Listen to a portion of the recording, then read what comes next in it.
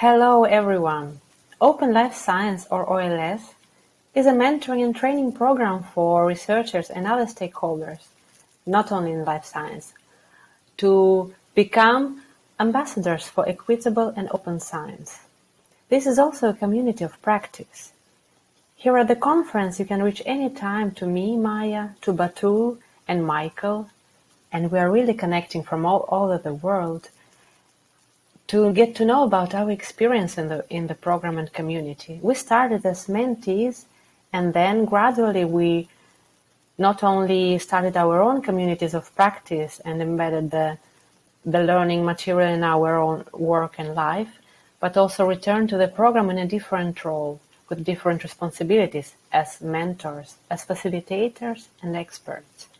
And in the next couple of minutes, Yo Yehudi, a director of the program, will tell you more about the specifics of this program, and she is also here at the conference. Hi, I'm Yo, Executive Director of Open Life Science. OLS is a program designed to help people who are interested in open research practices learn how to apply them to their research, whilst learning community building and inclusivity skills.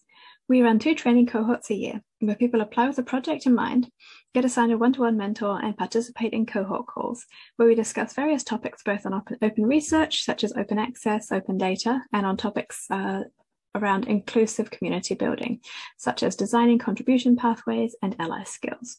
You can see me on the bottom right. Working upwards, the other co-organizers are Malvika Sharan, Emmy Tsang, and Berenice Batu. But we're a lot more than that. We're really 372 people who have been speakers, mentors, mentees, and core facilitators. Many people have held more than one of these roles, and we come from 6 out of the 7 continents in the world. We're really proud to have such a global network of people. I'll share some of the things we do to build this. So we use this slide quite a lot. Quite often when we say open, we might be referring to open research techniques like open access or open code or open data. But it's also about how you design the community experience to have as many different kinds of people participate and lead, and how you welcome people. We believe that openness shouldn't be a thoughtless default, but something that is consciously designed into what you're doing, carefully thinking about the ethics and implications at every step. And we're an online program. So we've tried to analyze what might block people from participating in online calls. We don't have answers for all of these, but many of these are specific things that we've seen happen in online calls over the last few years. Volunteering to solve these for people will take you a long way. So some of these might be the internet being either very expensive or very unreliable, not having power, which can be worked around with batteries and mobile tethering sometimes. Expensive supply chain for electronic goods can also be a big blocker. So the same headset might cost twice as much in a lower or middle income country compared to a high income country. Webcams are often optimized to work well with lighter skin tones and in well lit spaces, and people might not be able to find uninterrupted time and spaces to take calls. So this chart shows some of the ways we've handled getting equipment to people to help them participate in calls. On the right-hand side, you can see the advantages and disadvantages of different methods. When you purchase and ship something directly to people, that's great so long as the postal system is reliable. If the recipient purchases something on their own and then gets reimbursed, they may have to shoulder a cost that is very, very challenging for them. Money up front can be much more flexible, but you may struggle to get the receipts that you need for your accounting systems, and shipping things internationally can get very messy with import tax and slow shipping. We've learned that one of the most important parts about promoting diversity and inclusion this way is flexibility. There is no one size fits all, and if you try to force it, you'll be losing people on the way. I suspect this applies in many other scenarios beyond just shipping people small technological items. And I'll move on to what we teach rather than just how we get people there. So this is the curriculum of the 16 weeks that we work with people. And many of these topics are specific technical skills that allow people to apply open research behaviors to their work. But also all of the ones that I've annotated here with tulips are specific things that embed inclusivity into what we're teaching.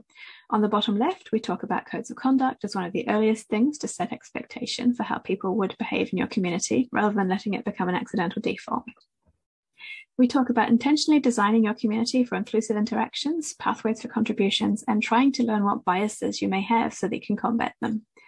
We also host a career call where we tend to invite one person from a traditional academic lab of some sort, but all of the others tend to be industry or funders or policymakers or nonprofits or perhaps small startups, with the goal of recognizing that open research success has many shapes.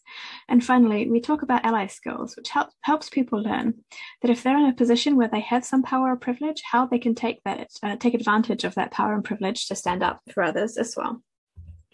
And I'm nearly out of time. We try to teach inclusivity as well as embodying it. Now, I know that we don't always get it correct, but we're always willing to listen to what we've done wrong and to try and improve it and do our best to share what we've learned on the way. So if we can help you in any way, then we're very happy to do so. That might be in-house consultancy, on mentoring programs, on inclusive online collaborative calls. We offer ally skills workshops, and we also offer one-off advice sessions. Also, feel free to encourage your community to sign up to OLS 6 to learn more themselves. You can learn more on our website, openlifesci.org. Thank you.